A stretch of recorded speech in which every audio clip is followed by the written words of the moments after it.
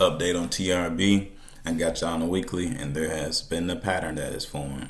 We about to start our second leg up, and throughout this second leg, we expect to break out an all-time high around 165, and on and on and on. You know, spike through, retrace back to 165, and then we bounce out and we continue on.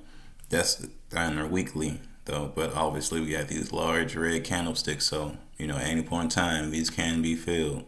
As y'all can see what other coins is happening in the daily. Do you see the pattern? I'm up closer. Now the 4 hourly.